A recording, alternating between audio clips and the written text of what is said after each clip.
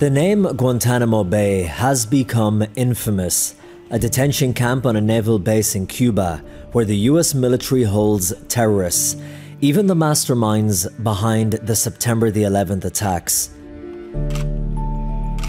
But the base has been at the center of worldwide controversy over alleged violations of human and legal rights of the detainees.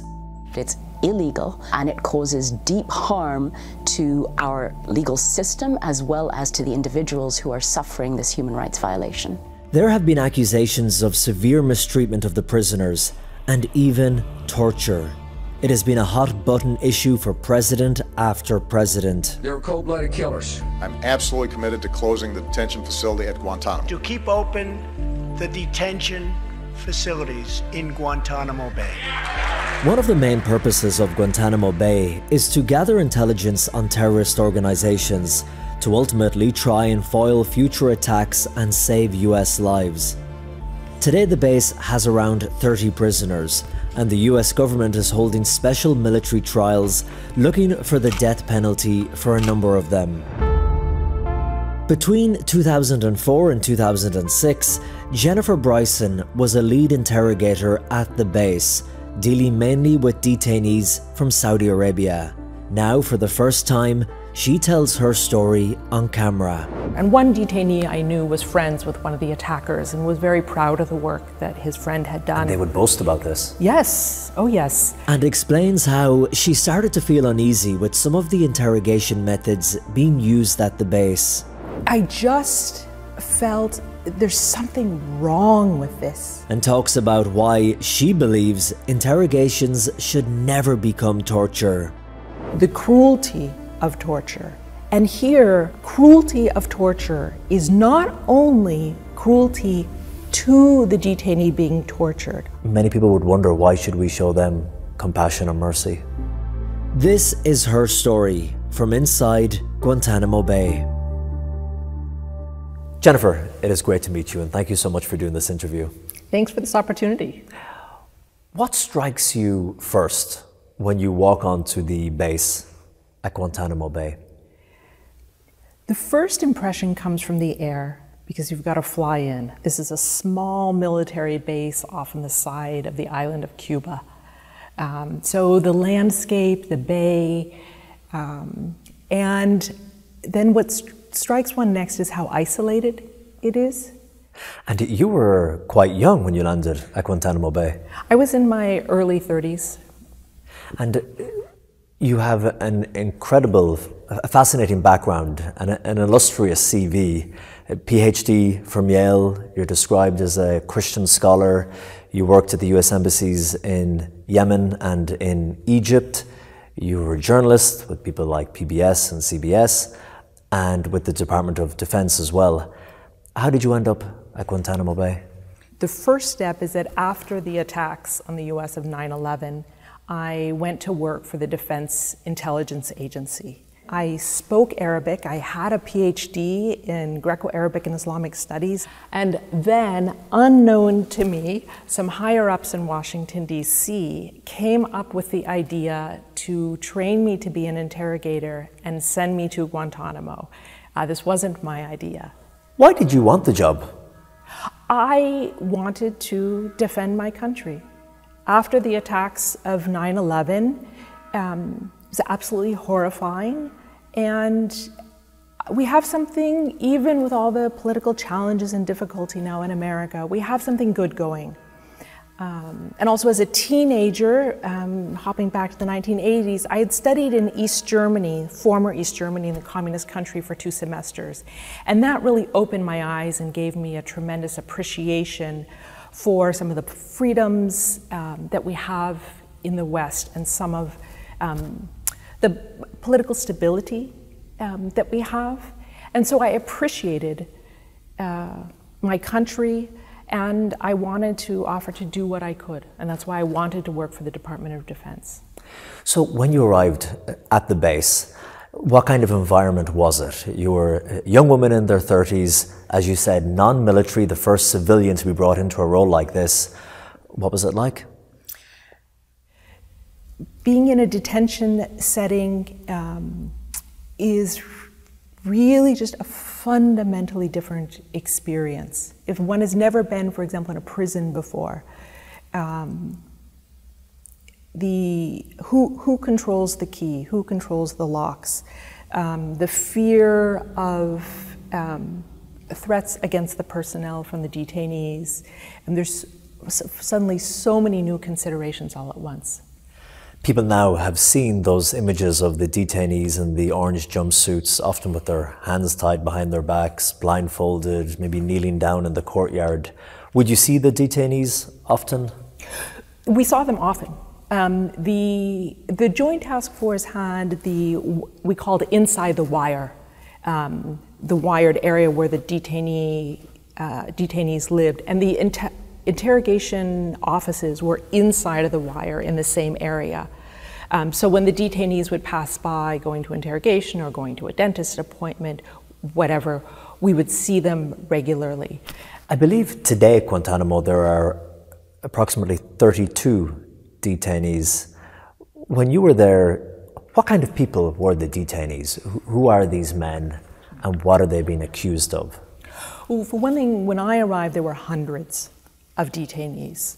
The detainees were from many different countries, and for managing the intelligence collection, we had them divided up into 4 groups geographically. And to give you some idea of, again, that they were from so many different countries, is 3 of these groups, we supervised them with what we called teams, had detainees from multiple countries. One group had, Europe and North Africa. Another group we called Central Asia. Detainees were from Afghanistan, Tajikistan, Uzbekistan. Also Pakistan was in that group. And then a whole other group had detainees that we called Gulf states. It would have detainees from UAE, Bahrain, and also Yemen. So the second largest group of detainees present in Guantanamo was from Yemen. And then there was a 4th group in which the detainees were all from one country. And all of those detainees were from Saudi Arabia, because 1 out of 4 detainees at Guantanamo was from Saudi Arabia. And I was assigned to be an interrogator as well as the interrogation team chief for the detainees from Saudi Arabia. So for 2 years, my life was all Saudi, all the time. Would you do the interrogations as well, face to face with some of these men? What were they like when you were with them in person? They were guys. They were human beings. Did they respect you as a woman? Yes. However, this also depended on how I conducted myself. So, for example, I'd already lived, as you mentioned, in Egypt and Yemen, and I had traveled in other areas in the Arabic-speaking Middle East, and I was aware that women in Saudi culture are very important, but they're important in a way that's different in our culture. So being aware of this, I would go into an interrogation, for example, aware that modesty is valued, respect is valued. Women who are family relations are highly valued and respected. So for example, I made a point of always dressing well. My shirts were always ironed. This was important. The Saudis in particular, Guantanamo, were very sophisticated. Quite a few of them were well educated. And also they thought very highly of themselves. Many of them were leaders. Some had been low-level detainees who'd been training at the camps. Others were mid-level leaders. Others had been attack planners from attacks that people have heard of. Others were higher-up leaders. There were many who were deep into, active to, and committed to al-Qaeda. And among the Saudi detainees in particular, they were more likely to be leaders and planners. Did you find it difficult to sit across from some of the men knowing what they had orchestrated in the past, were planning to orchestrate in the future, what they wanted in their hearts and their mind, ultimately to see your demise and your country's demise sitting across from you? One of the important parts of the interrogation training for the interrogator was to leave yourself outside of the room. It's difficult to do. And so to give you an example of that. You can't let your emotions lead. Right, because the interrogator needs to be in control of the conversation. And the detainees were very smart, as I mentioned. They knew how to push the interrogator's buttons. And many of them would be looking for opportunities to provoke the interrogator, to get the interrogator off balance. And so if a detainee would want to tell me how great he thought the attacks of 9/11 were, and one detainee I knew was friends with one of the attackers and was very proud of the work that his friend had done. And they would boast about this. Yes, oh yes. My job is to listen and try to understand. When it's clear to me that something's important to him and he's proud about it, I could say to him something like, wow, it sounds like this was really important to you. To acknowledge that for him, this is important, because I was there to gather information. I wasn't there to try to change his mind. I wasn't there to lecture him. In that moment, I couldn't be Jennifer the American who's angry, who's upset. I had to be a professional interrogator who's there to gather information. We had a job to do. And the US military's method of interrogation is fundamentally based on rapport, which is a human connection between two people. And building rapport is the first step. That's slow and difficult. Building trust. Yes. Maintaining rapport is incredibly important. Let me offer you an example, if I may. You're a journalist. When we started this interview today, you were relaxed, you were friendly. When I walked into the room, you welcomed me, you introduced yourself, and I started to feel relaxed and began looking forward to this conversation we're going to have. Now imagine if you, as a journalist, had seen me walk in the room and had started yelling at me and insulting me. I would have crawled back into my shell like a turtle, and I'd stay there. An interrogation is not entirely different. You've got to create an environment where an open human conversation is possible.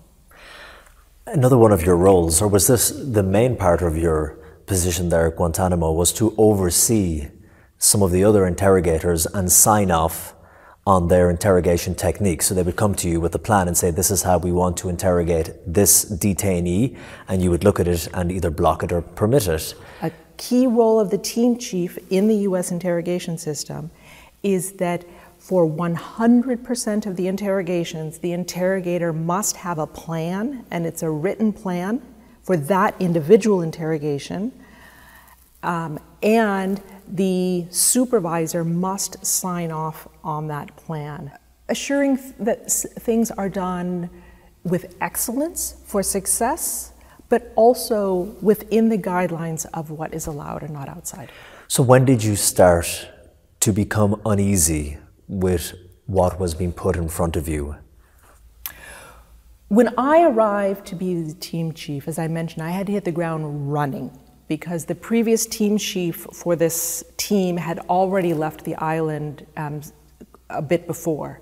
So I was immediately the team chief in charge.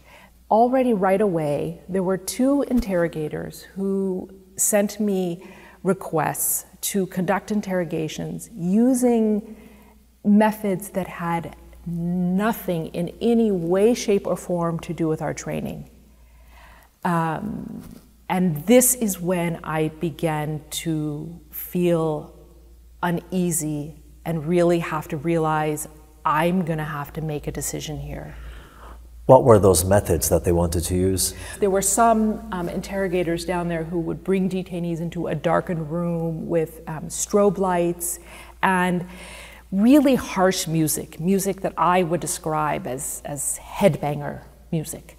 And something that was very peculiar to me in these proposals is there was detailed information about the music will only be at such and such decimal level, which is below a level that would cause permanent hearing damage. As if this level of detail, technical detail, made it okay. I felt incredibly uncomfortable with what they were proposing. Also, what they were proposing made no sense in terms of building rapport, and rapport being the foundation on which you're able to have a conversation and gather information. And the other thing was, I was simply expected to approve these, because some interrogators had been doing this before, and they felt like, well, of course they should be doing this. You started to see things, and you thought, in my good conscience, I cannot stand over this. I just felt there's something wrong with this. Not only that it's not in the list of approved methods, but something in my gut just felt like there's just something wrong with this. Do you ever think that there are exceptional circumstances, and I mean exceptional, where the boundaries and the limits of what is acceptable in intelligence gathering can really be pushed and stretched in order to gather information? The limits that the US has on intelligence gathering, and here I'll speak specifically about the US military because that was my experience, are actually incredibly helpful. Because if you're going to say, well, sometimes there might be cases where we ignore the limits, well then how on earth do you define which situations those are? How do you define who's going to make that decision? In addition, I would like to suggest two ways of looking at problems with torture. One is it's ineffective, and I can get back to that. The second is the cruelty of torture. And here, that cruelty of torture is not only cruelty to the detainee being tortured. I think there's three groups of humans that we have to consider in this situation. First, the detainee, because that person is in a very vulnerable situation and doesn't have power. So you have to consider that that is a human being first. But second, the interrogator is a human being. Who thinks about the interrogator? We also need to think about the interrogator. What are you asking the interrogator to do that that interrogator has to live with for the rest of their life? And that interrogator will go before God at his or her death. And so you've also got to consider the interrogator. And the third group I mentioned is we need to consider the human beings who can be protected by excellence in intelligence gathering. When you mentioned the first group to protect the detainee, the vulnerable detainee who was there, but again, back to those exceptional circumstances, when you look at like the person that you were interrogating who was boasting about having a friend who was involved in flying those planes into the Twin Towers or into the Pentagon or the one that crashed in Pennsylvania, and you look at that one day when 3,000 people were murdered, why many people would wonder, why should we show them compassion or mercy? So, as I mentioned, the compassion that's being shown is being shown to multiple groups of human beings at once. Also, precisely in an extraordinary situation, what's often called a ticking bomb scenario. It's precisely in that moment that you want to use the best methods that you can. One of the problems with torture is people desperately want to just make it stop and will say anything. And I think as Catholics, there's an example from this that I've been wanting to write about, that I think if we look at the history of the torture of saints, you can see that torture is used to try to get people to lie. So let's look at, for example, the Diocletian persecutions in the early Catholic Church, where you have a government in the empire that's hostile to Christians. And the government wants them to make a public political statement saying, I reject Christianity, because this was, after all, somewhat political. Having a group having a different belief set had political implications. And they knew that torture would get some people to finally just say out loud, I reject Christianity. And that government, they don't actually really care what's in that person's heart. They want the public statement because it's useful. The public display.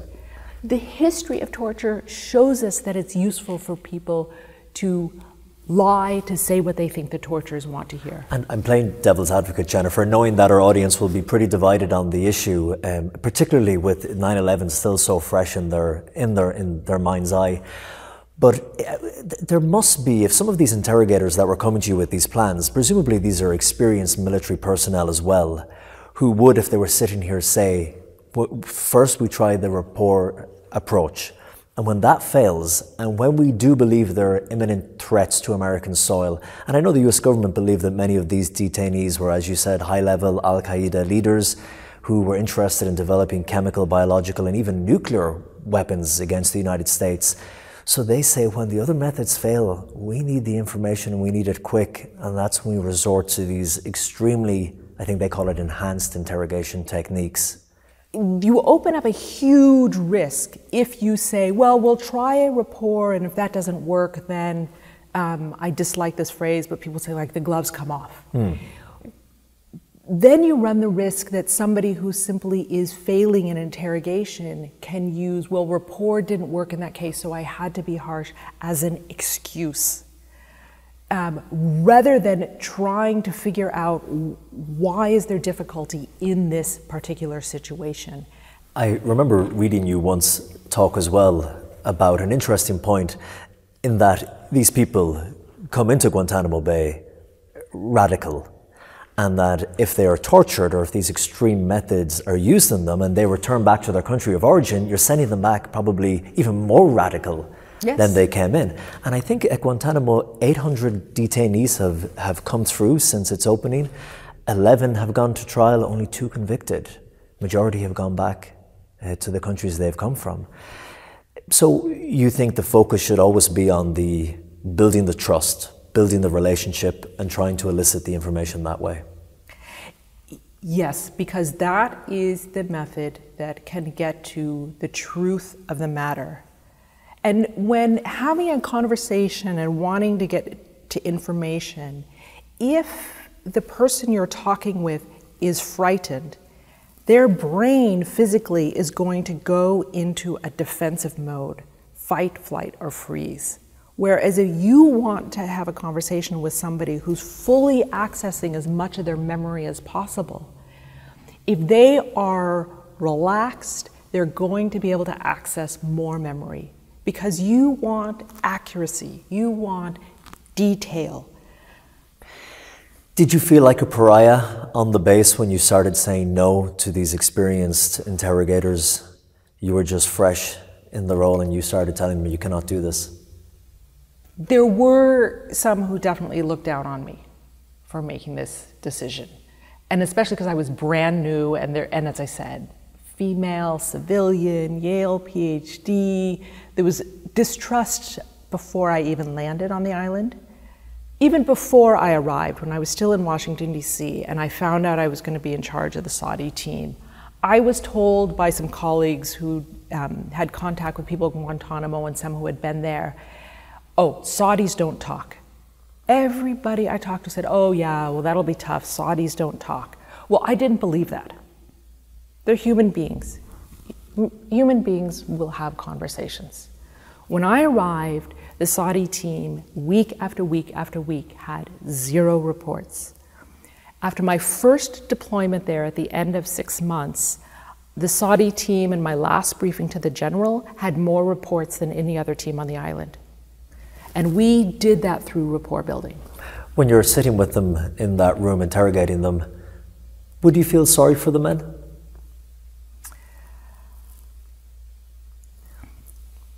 I needed to understand where the detainee was at on any given day. So let me give you an example. Let's say it was a hot day and that the only slot in the schedule I could get for an interrogation room and for the guards to move the detainee was in the afternoon. So I could be aware the detainee coming in that day might be hot and tired.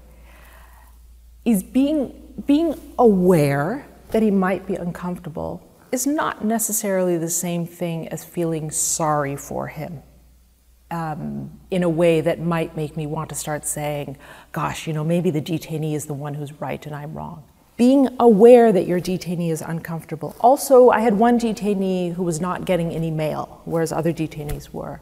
And simply being aware he might be feeling lonely is part of understanding where he's at and what he's going through. It's not an emotional step, so long as the interrogator is thinking through this carefully. It's not an emotional step that then makes one so sympathetic to the detainee that one forgets the mission that one has. Because I'm sure it is, you're only human. It's hard sometimes when the person is sitting across from you and you're dealing with the person one-on-one in that moment in time. They're exhausted, they're tired, they're weak, maybe they have suffered harsh interrogation techniques, they're telling you about it. But I mean, and we don't have enough time to talk about this, we would need days, but when you looked at the person in front of you, the man, and did you feel sorry for them in a way? How did their life get to this point where they have so much hate in them and they want death, they want to see others suffer, they believe it's for a greater cause in their mind? But did you look at them and think, how did you get like this in life? Well, of course, we were very, very interested to know their backgrounds, and that was one of the fascinating part of the jobs, was getting to know their life stories.